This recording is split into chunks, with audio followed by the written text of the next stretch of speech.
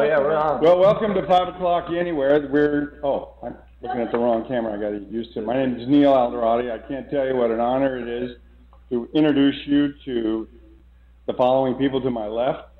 Hank, you want me to use last names, first names? What would you like me to do? Hank McGraw's fine. Hank McGraw, Frank Henderson. Cousin Frank. Yeah. Cousin Frank. Jennifer Brewster. You just met this young man, Ian White over here. And again, my name is Neil Alderati. Hank, why don't you start out? Just tell me a little bit about, love your hat. Great. Love that. But go ahead. My brother wouldn't like it that much, but I don't know what to say other than Tug would love being here. This was his type of gig. Right there. He was the one that loved the light, the camera, and speaking to people about whatever, even if he had to make it up. And I'm happy to be here with Cousin Frank and Jennifer. Nice to see you. Likewise. Hopefully somebody will learn something out of this. Yeah. Why are you pointing at me? You're next. You're next. Yeah, it's a little tribute to Tug, and I think ultimately the foundation that he started. And I always remember my cousin Tug. We were in Napa. We grew up in the country. Hank and Tug grew up in Vallejo in the city. We're their country cousins. They used to come up and we'd throw rocks and apples and dirt bombs and everything he could at each other. But when Tug got to be a Major League Baseball player, he didn't forget where he came from. And whenever he came to town, he called everybody in the family up and said, "Hey, how many tickets you want? Can you make it to the game? I'll see you down there." And it was cool. And I think a lot of guys that make it to that level sometimes forget that. And I'm kind of speaking out of turn because I don't know all those guys, but definitely Tug did a great job of that, and he never forgot where he came from. As far as the foundation goes, even though Tug had great skills, and that was obvious, he spent 20 years in the major leagues getting people out, he always felt that the reason he got there was because he got an opportunity, that somebody did something for him to get him a look-see, and then he turned that into a successful career. The foundation is an extension of that because Tug thought there are plenty of people out there that just need a little break. They just need a little opportunity. And if his name could do something about that after he passed, then he wanted us to continue the foundation so that his name would work for others that just needed a little break, just needed an opportunity. And that's why we're here. Well, I think to add something to Hank's comment about, everybody gets a little break. I think as the story goes, the break that Tug got was from Brother Hank, because Hank had signed with the Mets, and he said, "Hey, I'll go that direction, but you guys got to take a look at my little brother." And so, hey, it worked. That was the break, and he never forgot it, and he wanted to offer that to other folks and give other folks a chance and give them a little opportunity, a little break.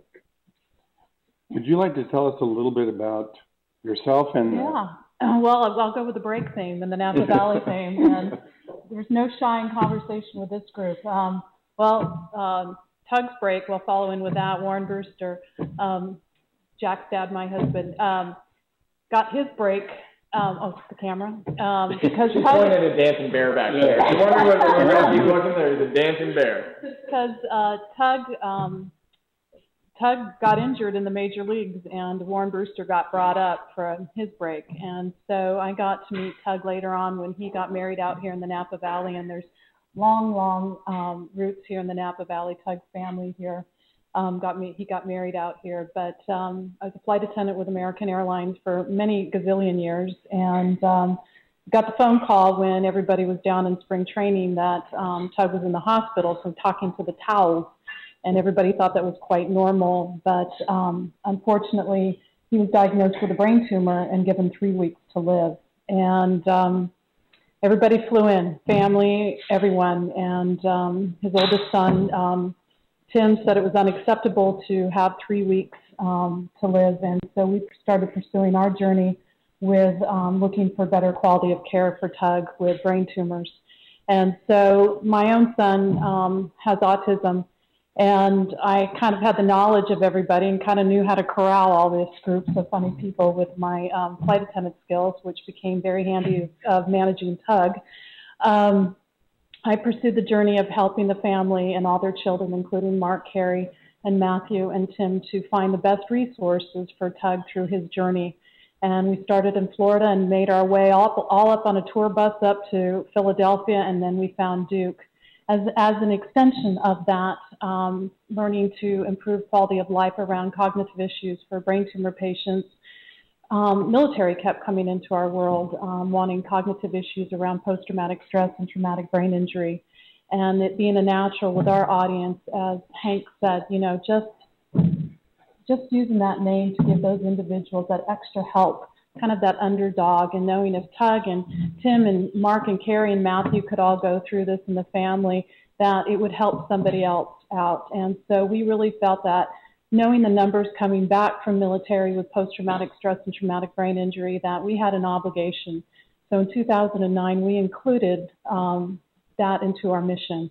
And so we all stand here. We're based at the Veterans Home in Yountville, which the community has been incredible to us, and we support a lot of local veteran programs here, including the Pathway Home. And could you give us a little more information about that? Pathway? Yes. So ironically, we met Pathway about 2 years ago, and it was a big introduction to us. Didn't you say it was the foundation of what post-traumatic stress was and traumatic brain injury? And I'll never forget, the reason why we chose the Veterans Home, though, I think is important, is Tug, and I think everybody played up at that baseball field at some point, and it was a natural for us, and we owe the administration a lot of kudos for allowing us to come in and feel that it was part of our family.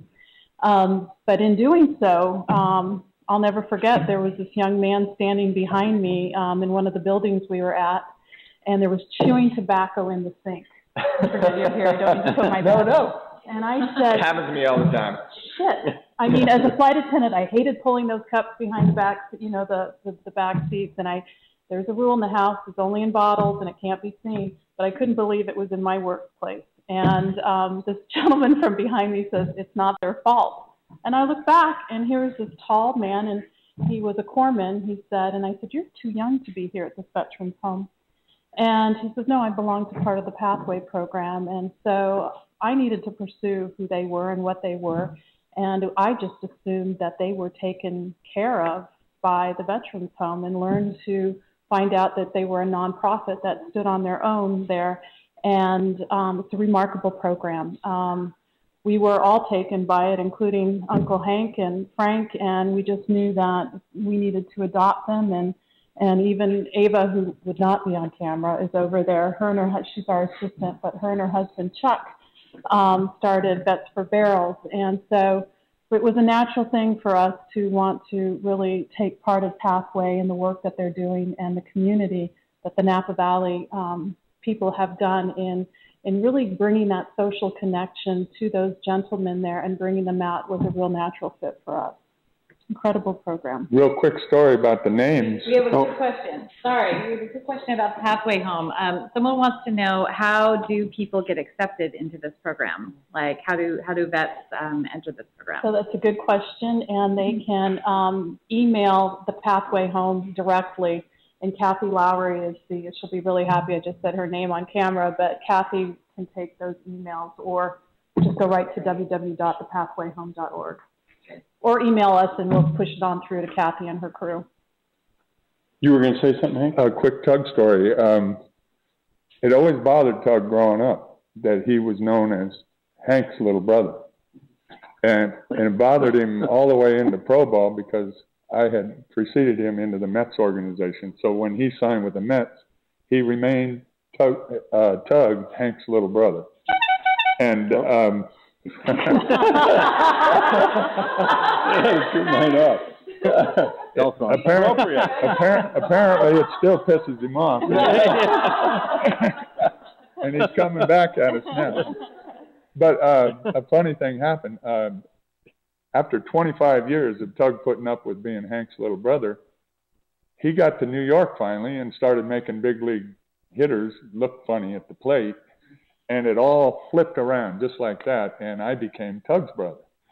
And so for the first half of his life, he was Hank's little brother. The second half of his life, I was Tug's brother.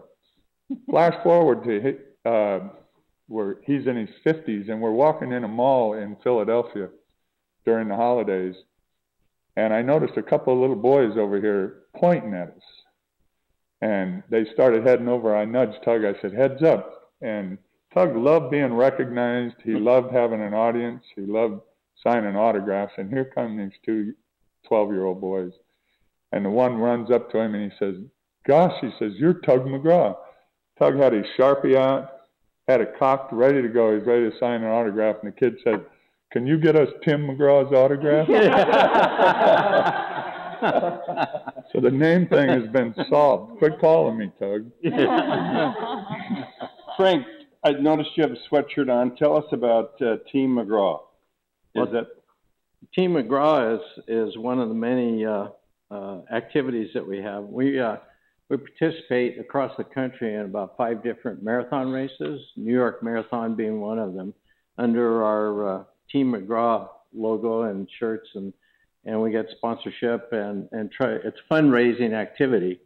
And we do Nashville, Chicago, New York, Philadelphia. And Yountville. And it's a 5K. It's not so serious. Are you doing a Napa Marathon this weekend? We're not doing the Napa, but in October, we do. You mean, is he running it? Well, I was asking. He's got the outfit. I saw his gym bag that he brought. So he's ready to go. Race runs are Braden Food This Garden. is an ad. Oh, an ad. But tell me you run 26.2. 26.2 is my golfing handicap. No, we hosted our first 5K in Yountville in October this year, and we're going to do it again. You get to run in costume with a high heel dash. Yeah, we had a high heel dash, and every guy in this room needs to participate in that. Mm-hmm. Hank handed out the high heels. Yes, did. I was surprised to see these big guys wearing high heels, but they all used duct tape to keep the shoes on. I didn't think that was fair. Were they able to keep the heels? They had. No, Faith donated a pair of her beautiful shoes. They were gorgeous. And so they were all vying to get them for their girlfriend or wife. And Hank and Frank and Tom and others were at the end waiting, and it was a lot of fun. But in addition to, just a little more about the Team McGraw and the races, you can go online and access the whole thing, get some more information about it. We provide some coaching. We provide some support in various ways at the event, obviously, and a lot of volunteers help out. So it's really neat to participate in it, and it's a great thing for us because it's an opportunity to raise a few bucks. I see that you have some family members. This is like a McGraw family reunion, or is it a Henderson McGraw? Do they not family? realize that we can? Do they know that we're involve them in the conversation? Oh, well, yeah. Are you there, Brian? Hi, guys. I'm Brian Henderson. This is my dad, Neil. We just thought we'd tune in and help support the cause. Cheers.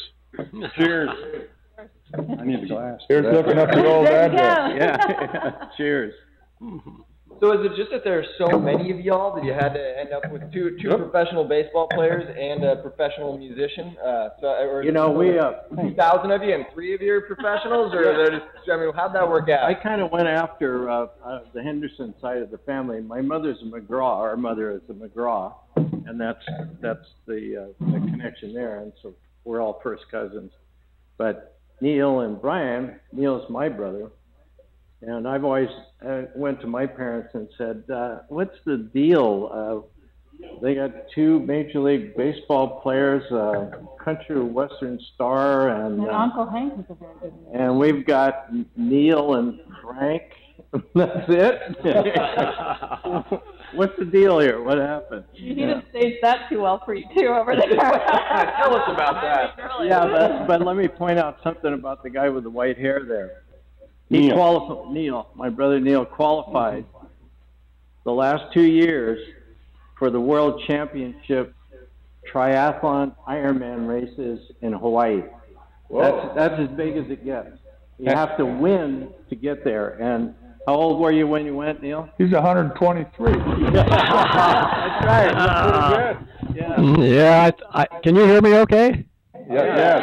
Oh, okay. Yeah. I think I was 76 or 77 then. Yeah. This year I got to be the new kid on the block. I'm this whole year, because they don't do it by your birthday, they do it a whole year at a time. I'm in the age 80 group. So when I go to the race now, there's hardly anybody there. There's just me. Wear your glasses. They're there. I have a quick Tug story too. When I came back from flight training in the Navy, and I had my and I took my commission in the Marine Corps, I came back with my newly minted wings, and everybody's living at the place that I spent a year or two with my grandma. They're all living at 312 Carolina Street in Vallejo. And Hank and Tug and Denny, they were all there upstairs. And I came in, I had on my sharp-looking Marine Corps uniform and my newly minted gold wings, and I was feeling pretty hot. So then it was sometime later. We hid under the bed. We thought you were a cop. Yeah. And sometime later, then that Tug went in the Marine Corps, and he served a tour in the Marine Corps. But he said all that physical training was the wrong stuff for pitching. Too many push-ups, too many push-ups. That wasn't the right training. They almost got him. You probably don't know that story, but no, I don't. My dad called me and said, "Son, you got to go get your little brother." And I said, "What's up?" And Tug had called Dad and said he had qualified to be in flight school. Oh, God. Out of basic training, and he was considering giving up baseball and going to flight school. He thought he would be like you and being a jet, but it was actually helicopters, and he would have lasted about 12 seconds over there. I think I'm the only hippie in the history of the world that snuck onto Camp Lejeune, spent 2 days in the barracks there talking him out of it and dragging his ass down to spring training. There's a little good on you, Hank. I saved his ass from the Marines. Oh. Thank you very much. Good on you, Hank. Well, New York thanks you, and so does Philadelphia. Yeah, for sure. We have another question. I'm going to ding my bell. Oh. Sorry, this is our annoying little, we have a Twitter question bell. it. My name is Tia Butts. I'm also one of the hosts here at 5 o'clock. But one of the questions that's come up as well is, can you explain a little bit more about brain injuries in general and all of the different facets of the brain that you're looking at through this foundation? Yep, absolutely. So it's a very good question. So as we mentioned earlier, is that we really base the models, there I am again, sorry, on brain cancer and really improving quality of life around cognitive. So where we really hone in on is how we look at post-traumatic stress. We really try to think to empower the patient, their caregivers, their families, and really picking programs that can empower the individual, such as the F-Stop. We've got F-Stop down in Southern California that teaches art therapy through digital photography. So with brain injury and post-traumatic stress, we get the individual using the camera actually communicating with their family. Because along with post-traumatic stress, and I'm talking military, is that there's some issues with communication. So anything that we can bring to them that will, if you will, open that up is one area that we're very interested in. So we look into research, we look into empowering the individual and their family, and then we also create awareness.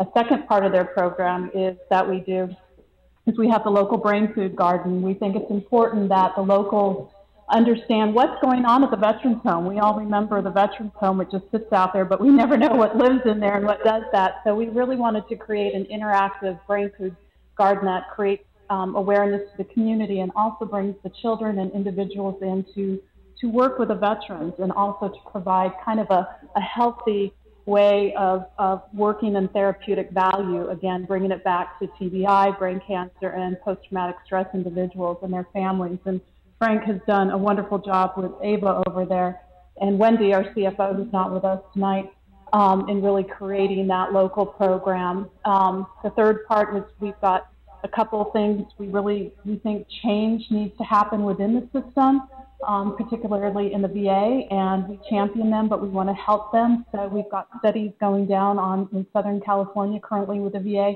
and how do we excite psychiatrists into really, oh, that's your profession. There we go, sorry. But within the VA, if the golden standard is to do certain types of therapies, how do we get them encouraged to do that? So we're looking at studies like that.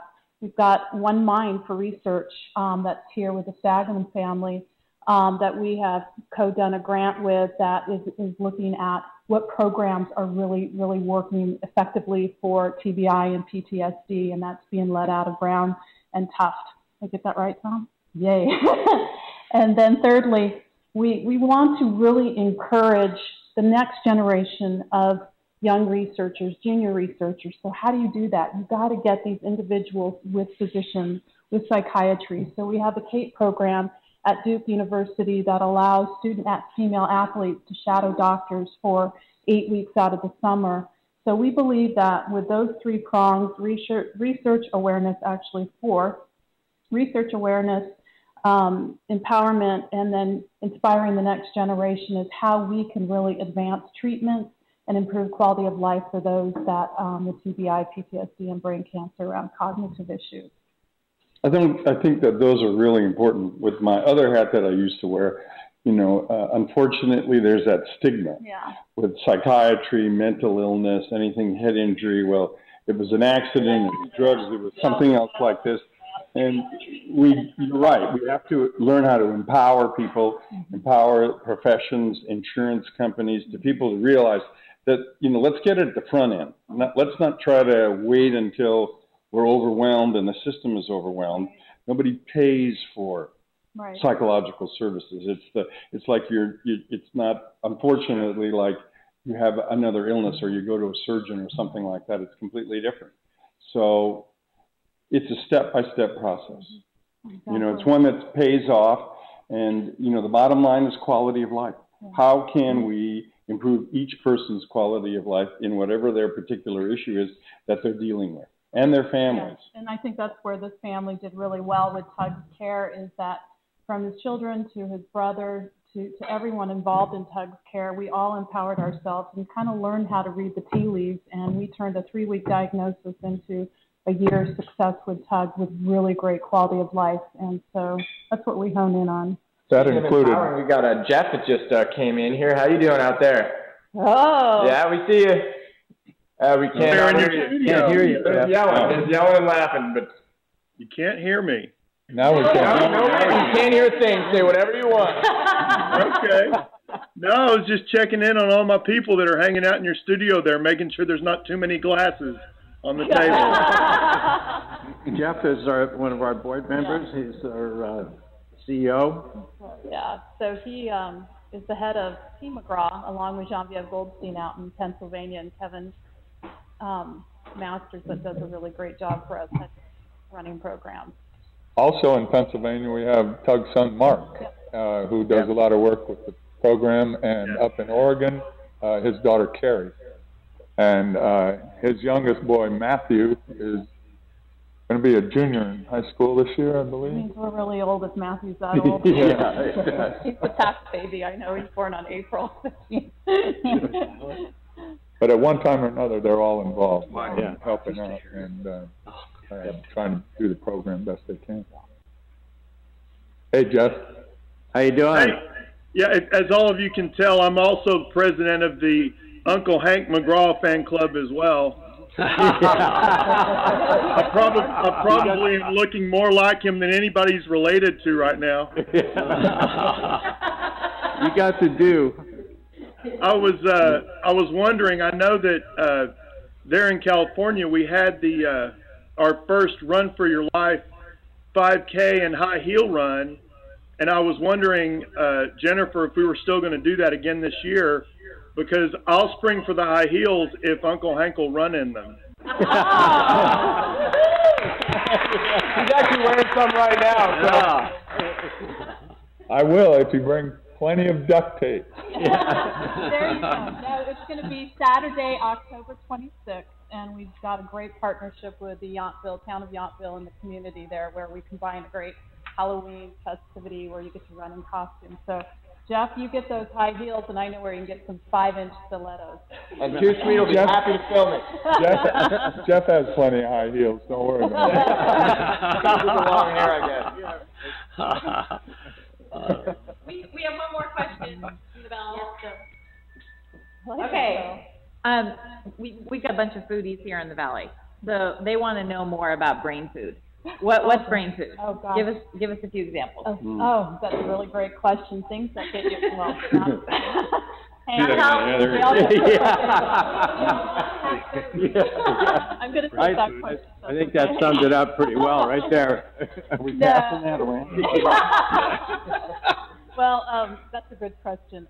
Things that really invigorate you, and we all know the great things that, don't make you sluggish, and it's kale and it's blueberries. And we had a great group out of Yountville that came out and helped us design our garden. If you guys are locals, come out and see it. It's pomegranate. It's just all the wonderful things that really, I know the camera, right? But it's things that when you wake up in the morning, you should always do, and include kale and blueberries and all that fun stuff. So. And we planted a lot of herbs, and interesting enough, herbs. Aside from a specific herb, but generally are really helpful in as brain food, and carry a lot of vitamins and various beneficial stuff. And we planted a lot of herbs. Had the kids from Yountville come out and do that at summer school. But I saw something going on, and we talk about the brain food, and I think it actually moves to a little different element. The brain food part that I see going on pretty regular out there is that these guys get a great deal of satisfaction in creating something and feeling good about themselves. And it's I've almost looked at it when working out there with them, and they've even made comments like, this beats the hell out of sitting around watching TV. I feel good about myself. One of the guys from the Pathway graduation one year said, a year and a half ago, they helped build a trellis entrance for us. And he said, in the graduation, before all the group, he said, one of the best things that's happened to me in the last 6 years is that I got to create this for the Brain Food Garden. So when you look at it, it's really a vehicle that allows people to get in touch with themselves and feel good about what they're doing and feel like they're making a contribution. So that's a part that I don't think we thought about when we started planting stuff. It's, hey, this is good for you. Eat it. It'll help your brain. Well, it's that sense of accomplishment that you're doing something. You're not sitting on your butt watching TV, playing checkers. You're getting out. You're doing something. And we are what we eat. So if you can get an education and then be constructive in doing something, it'll take your mind off of a lot of things sometimes. And sometimes that diversion can, And another question related to that, how is the food used? How is it, what's grown? Where does it go? And how is it used? Therein lies a continuing issue. We would like for it to be in the cafeteria tonight. It could be solved tonight because we do plant it organically and in tubs, and there's a lot of the FDA that has to go on. But what we do, for instance, is the community kids come in, and we think about how we plant is that the herb de Provence, which you came up with, you and Ava, is that the kids get to collect their herbes de Provence and they take it home and they create a recipe with them. We have this where you create a salad, so the kids get to take it. We share it with the Pathway. The Pathway Home does every third Thursday of the month. I'm staying on the camera. Every third Thursday, a barbecue. So the family therapist will oftentimes bring the guys down and they'll pick from the garden and they'll host along with usually one of our salads and stuff and create a really fun menu. So we really try to incorporate it into the program. Yeah, and get people to take it home. Yeah, we love Come the out and cafeteria grab at the some, home pick something. to You know, use it, take Too it much home and politics. eat it. Yeah. Yeah. huge Great. politics. Politics. It's a lot of fun. Good. Well, have we forgotten anything that we didn't mention about? I have something. Yeah. Okay. So there's an empty wine glass here, and I think I'm gonna have some wine. Sure. I'm Susan. If I wasn't gonna be on the show, but whatever. What the I didn't hell? like Couldn't that help way that was yourself, right? looking. So it's too sweet, and I'm so happy to have you here. And we are committed tonight. We promise we will bring you Hank in high heels running down the streets of In Yountville. October. You want to see that? So be there. That's right. And the other thing is, earlier tonight, when you first arrived, I got to see a special thing that you have on your hand. Can you see that? Yeah. I am going to tweet this picture. Hank let me wear his ring. Oh, wow. Tell us about the ring. Tell us a little bit about baseball. I got lucky a couple of times, played on some good ball clubs, and was fortunate enough to be on a couple of championship teams. We won the pennant up in Seattle, and this was Pacific Coast League. Some of you folks that know baseball understand the farm system and minor league system, so forth. I'm a career minor leaguer, 12 years of AAA ball, AA ball, and a little A ball, and lucky enough to win 3 pennants in that time, and made it to big league spring training a couple times where they said, thank you very much, but we'll see you later. I said goodbye to Tug, and he carried on, and I went down the minor league system. But this was one of the rings of 3 that I was fortunate enough to get. Hold it up, Gracie can get a little. And it was playing for Hawaii in the Pacific Coast League, and it's quite a good experience. So, thank you Hank very would much. have probably made it to the big leagues, and one reason why he wouldn't cut his hair back then. Right. Renegade. And it was probably There were things going probably on. as long as yours. There were things going on that are still. We've got to keep our jobs. They're still. Well, Neil, you've been following baseball for A long many years. time. What A long are time. your highlights of that period? You know, my father. Well, let's not get into politics. And your memories of the McGraw. Baseball? Oh no, I'm a SoCal boy, so I'm a Dodger. Sorry. Hey, I did not Sorry. know that. No, hey, you are what you Breaking news. Yeah. So we used to see them play at Chavez Ravine at the old Coliseum with Wally Moon in left field with the fence. And I remember when Anaheim used to be in the Pacific Coast League. They used to play downtown, near downtown LA when I was a little San kid. Diego Padres were in the Coast League. A lot of teams were. The LA Angels. Right. And yeah. And remember when they were that? And then I think one of my highlights is not with a Met, but when I was a kid growing up, my father, my brother, and I saw Sandy Koufax pitch the perfect game. We were there. Wow. But you know, Tug was the first Met to beat Sandy Koufax, right. and they tried to elect him mayor of New York. Now, why do you think I brought that up? Yeah. You know, I'm old, but I'm not that old. But Napa Valley's produced so many baseball players. There's been some great ones coming some out great here. Ones from Yeah. Bill Buckner to The Buckner brothers. yeah, the to Brewster. Warren to Brewster and There's a ton of them, and I can't think of one of them right now. So How about Jeff and Brian? What's that? they don't know baseball. They wear cups, but They don't know baseball. Want to bring you guys in? Just jump in anytime. Can I tell you a quick Tug story? Yes. I remember when I was much younger, and I was just getting out of high school, and I went to see Tug in San Francisco at, I believe it was Candlestick Stadium. And I remember walking into the stadium, and a huge crowd, and it was like a scene from The Rookie with Dennis Quaid, where the high school students had gone to see him pitch because he was in the major leagues. And I remember walking in there and thinking, you know, holy crap, this guy that I know at family reunions, Tug, is down there playing with these guys. And I went down there, and he was always the entertainer. To reiterate what Frank said, he was always very gracious. He treated you like you were the only one there, and it was just a great experience. And after the game, he came out, and he was smelling good and all showered, and his hair slicked back and everything. And he said, "Hey, Brian, you want to go back and meet all the San Francisco Giants?" And I was like, "What?" And he'd take one person back, I guess. And he took me back, and I got to meet all the famous Giants at the time, and it was really cool. And then coming out, as I was coming out, back in those days, you had those Elton John shoes, so you're kind of tall.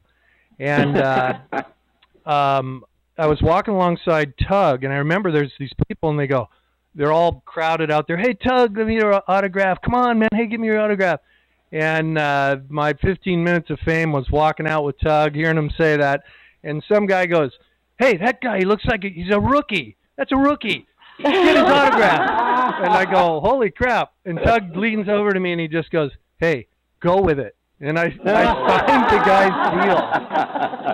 And it was really fun. Every time, all I remember is every time you'd hang out with Tug, even though everybody wanted a piece, he was just really gracious and made you feel like you were really important. And he was just very, very fun, exciting individual to be around. It was a real experience growing up to know Tug.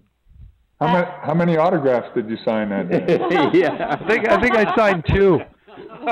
I didn't get to where I made a squiggle. I actually wrote it out. Actually, wasn't that one of his famous sayings that they don't teach you in Little League or something, how to autograph a baseball? Like, that would be like mandatory It was training? One of the things he used to say at clinics, when he did clinics and camps, was get yourself an orange or an apple, put a piece of paper over it, and practice signing your autograph on it for when you get to the big leagues. That's great. Well, we're about to wrap up, but I was just hoping that everybody could, and you guys included, Jeff and Brian and Dad. Neil. Neil. Yes. Hi, Neil. Yeah, and Neil with the white hair. Just to give your thoughts about Tug, and let's end it on your memories and thoughts of Tug. We'll start with Jennifer. Oh, with me. Oh, gosh. My last memory of Tug, we were on the plane coming back from Duke, and we were sitting across from each other on the aircraft, and he had the New York word crossword puzzle with him, and he yelled loudly in the plane, "Jen! 3-letter word, New York southpaw." And he stood up from his chair and he said, "T-U-G." I'll never forget that. By the way, Tug was just recently named to the New York Mets all-time team. Last year was their 50th year in the National League, and the fans voted for an all-time Mets team, and Tug was elected as the left-handed reliever all-time. And I was fortunate enough to go back there and spend some time with his son Mark and represent for Tug on the program where they dedicated to that team. Quite an honor. Wow. I've got several memories that pop into my mind. They all kind of track the same way. But to reinforce what Hank was saying about Tug loved the spotlight. We were having dinner down in Southern California. I think you were there, Neil, someplace. And somebody was having a wedding affair over here. So the flash bulbs started going off, and Tug was looking around. Must be me. Must be me. No, Tug. It's a wedding over there. It's not you. Okay. You know, forget it. Probably photobombed it. Yeah. Unique appearance. Yeah. Awesome. But at the same time, I remember one time I was back there and we were at the steps of the library in Philly.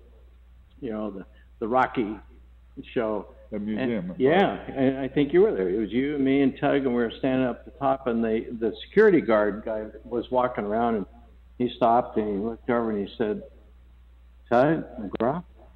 And Tug turned around, and the guy didn't walk over to him. Tug walked over to that guy, and Hank and I are hanging around up there. 30 minutes later, we're going, "Tug, can we go get a beer or something?"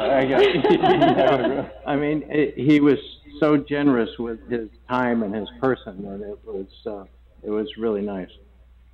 Awesome. The last time we spent a great amount of time together was a trip across country. Oh, God, RV. Just a few days, actually just a week. Oh, it was a couple of weeks before he passed away. Tug wanted to make one more trip across country. He and I had done that driving years ago, and we had a ball, and he said, "Hank, I want to do that one more time." And so we rented an RV, and we put Tug and a friend of his who was also dying, and a friend of mine to act as a co-pilot, Mike Mahoney, Dr. Mike Mahoney, who is a Napa fella, and a professor at Fresno State now. He was a co-pilot.